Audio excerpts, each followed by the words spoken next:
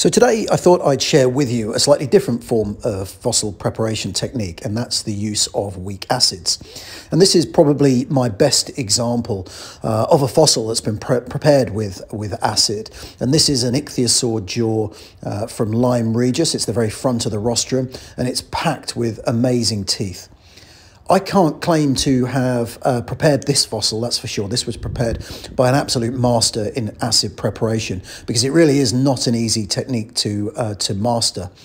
And as you can see, all of the details of all of the teeth have been preserved, and all of the limestone has been removed from between these teeth. If you were using mechanical tools like air abraders, this would be really, really difficult to get in between all of these teeth and expose them. You can even see with this acid prep technique how each of the teeth have formed within the tooth canal of these ichthyosaurs. It really is an absolutely spectacular fossil to demonstrate, if you're good at this and you can master it, how amazing fossils can be when you prep them with acid. And today I'm only going to talk about acetic acid preparation, which is a weak acid. And that works well on limestone fossils, but not all limestone fossils. Here's an example of a series of plesiosaur verts, again from Lyme Regis, that has been prepped using acid.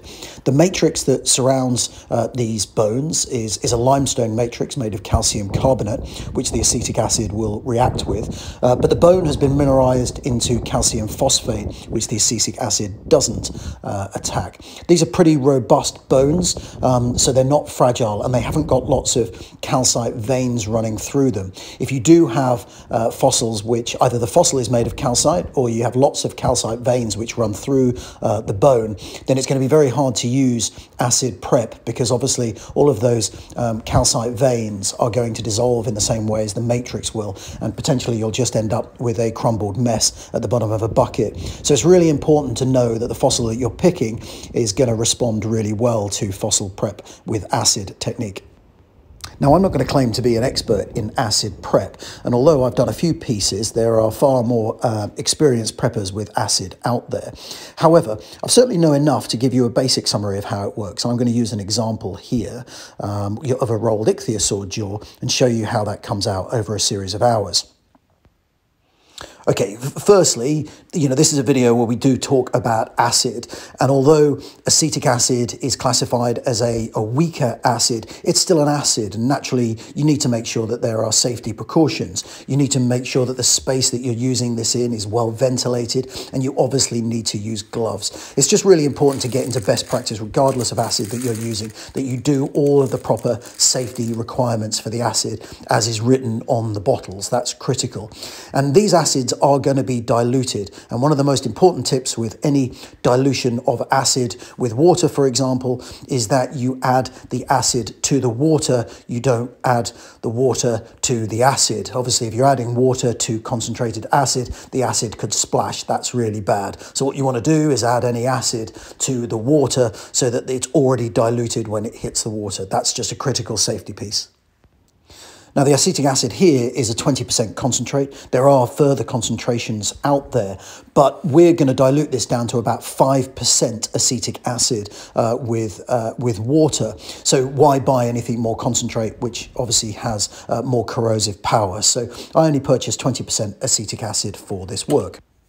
The second chemical, which is really important in this technique, is a consolidant to help protect the bone. Now, in this, I'm using Paraloid B72. That comes in these inert beads. But when they're added to acetone, generally about 4 to 5% ratio of paraloid and 95% acetone, that creates a consolidant which helps seep into the bone and really protect it from the corrosive power of the acid.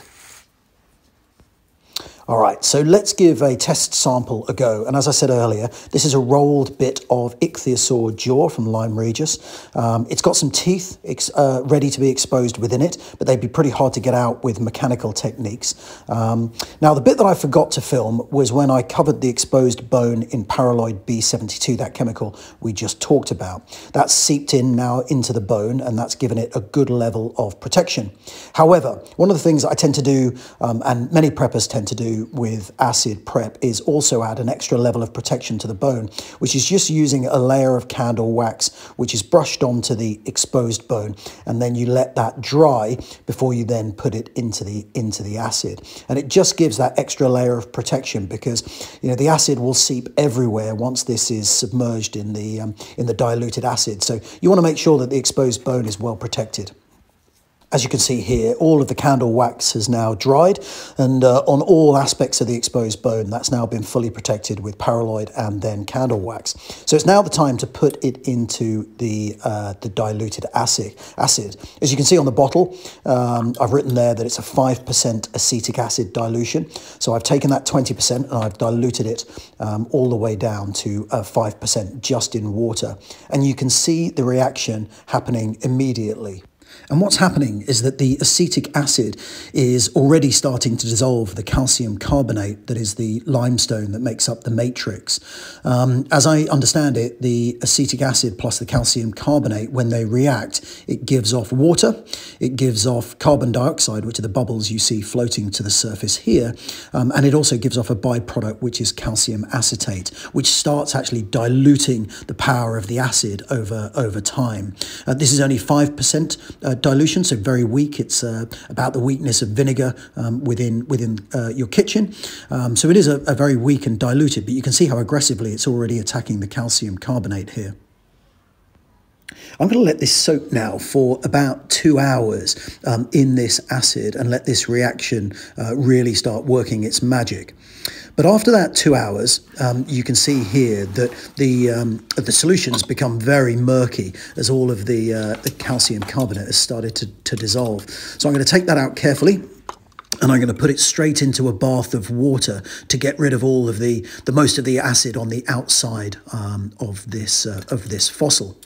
I'm then, using gloves, going to have a quick look at this just to see how the reaction has happened.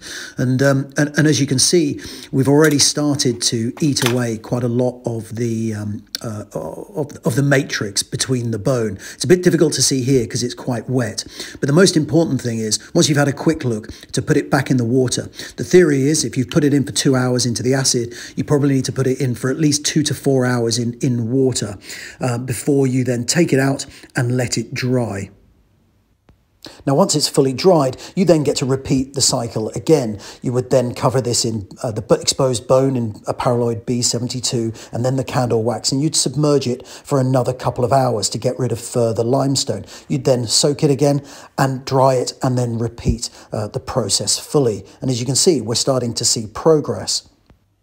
Although you might perceive that this is quite a fast process, this does need patience. So this is the side before acid. This was after 8 hours, so 4 cycles of dipping in 2-hour stints. And you can see some teeth being exposed. And this was after 18 hours, so 9 cycles of a 2-hour soak. And as you can see in this final piece, we've now managed to expose quite a lot of little ichthyosaur teeth that were nestled between the bones, which we'd never be able to get out with mechanical tools. And then I think there's a few more teeth exposed on the other side.